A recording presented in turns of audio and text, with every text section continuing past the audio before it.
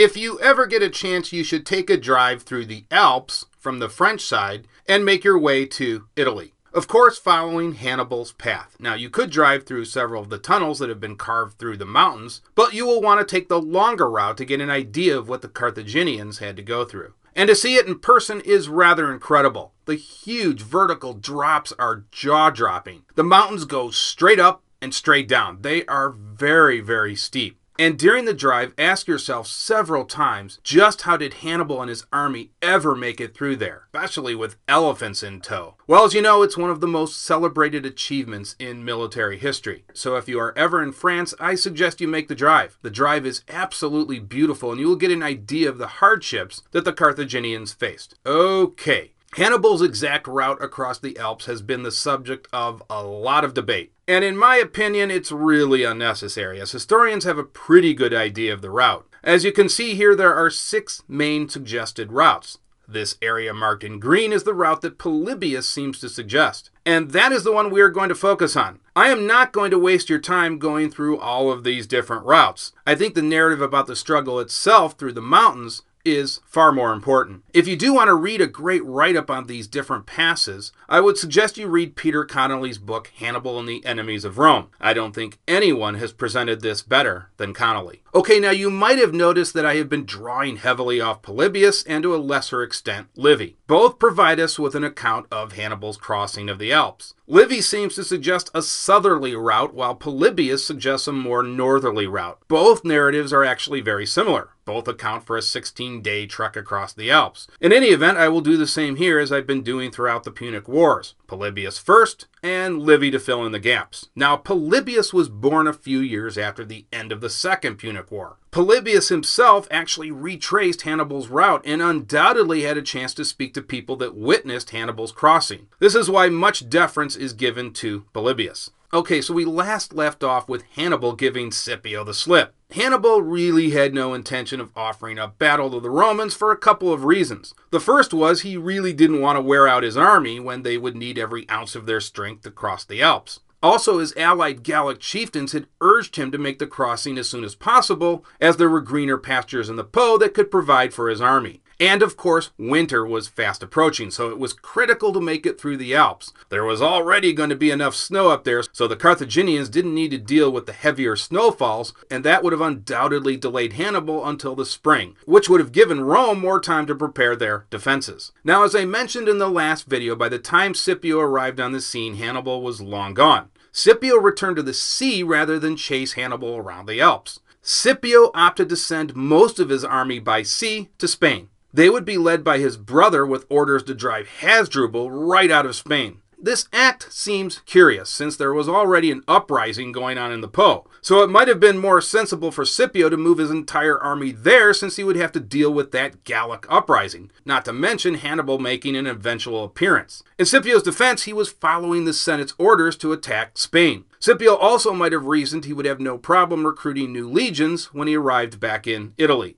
In any event, after a 4-day march from the Rhone, Hannibal approached an area that both Livy and Polybius referred to as the Island. It was called the Island because the Isera and Rhone rivers both enclosed a considerable extent of this land. You can see the Rhone right here, and here is the Isera. By the way, both of these rivers flowed down from different points in the Alps. This area was dominated by a Gallic tribe called the Allobroge. Hannibal arrived during a period of civil unrest, and these were situations just waiting to be exploited by Hannibal. Apparently, a civil war had broken out between two brothers who were competing for the throne. Hannibal likely would have paid little attention to this quarrel, but the elder brother, Brachus, offered grain and weapons in return for Hannibal's assistance. Hannibal accepted and resolved the dispute in favor of Brachus. Brachus kept his end of the bargain by supplying the Carthaginians with well-needed provisions. Hannibal immediately resumed his march and in 10 days reached the foot of the Alps. Livy indicates that the mere sight of the Alps struck terror in Hannibal's men. The huge vertical drops in height of the mountains sent shivers through his army. It was only Hannibal's constant speeches and sheer charisma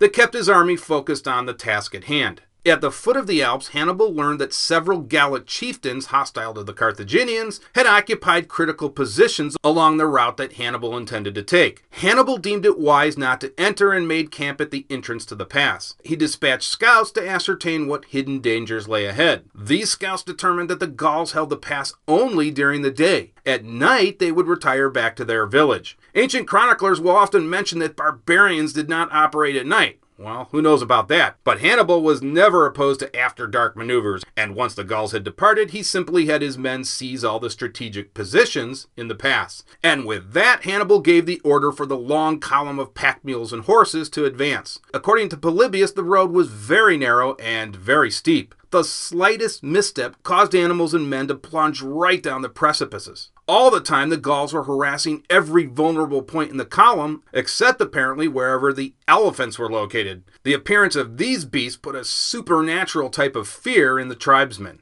Eventually, Hannibal ordered the men that had previously occupied the higher ground to attack the Gauls. Both sides suffered heavy casualties. After some doing, Hannibal was able to capture the enemy's fortified village. Here he was able to confiscate much-needed grain. In this town, Hannibal finally gave his weary army a day's rest. Hannibal's capture of this town demoralized the Gauls, and so much so that the march for the next 3 days was rather uneventful. But all of that changed on the 4th day. A coalition of tribes approached Hannibal in peace. They promised not to impede his march and even offered to provide hostages. Hannibal was suspicious of their motives, but decided to accept their offer. Even if they reneged, Hannibal would gain supplies and at least some guides for the next few days. But not surprisingly, 2 days later, the tribes attacked Hannibal's column with a focus on the rear guard. The tribesmen waited for the opportune moment when the Carthaginians were passing an extremely deep and narrow ravine. But Hannibal, as I mentioned, had already been suspicious enough that he left his heavy infantry in the rear. The heavy infantry succeeded in repelling the main assault, though in the process they suffered considerable losses. Adding to the terror was the fact that the Gauls from above hurled rocks down at the Carthaginians. Still, there was no turning back, and the Carthaginians continued on with this remorseless ascent up the Alps. The next morning, the Gauls were nowhere to be found, and Hannibal was able to continue on with his march, largely unimpeded. 8 days later, the Carthaginians reached the summit of the Alps. Hannibal camped here for 2 days. This would give his army some much-needed rest. Polybius indicates that amazingly many stragglers, including horses and pack mules, rejoined the army. The morale of the army was quickly lowered with the first heavy falls of snow. With apparently a panoramic view of Italy, Hannibal reminded his army that the Po Valley awaited them, and that the descent would be much easier than the ascent. So with that, the next morning the army began its descent down the Alps. But the Carthaginians were in for a hideous shock, as it turned out the descent was far more treacherous and difficult than the ascent. The Italian side of the Alps is far steeper.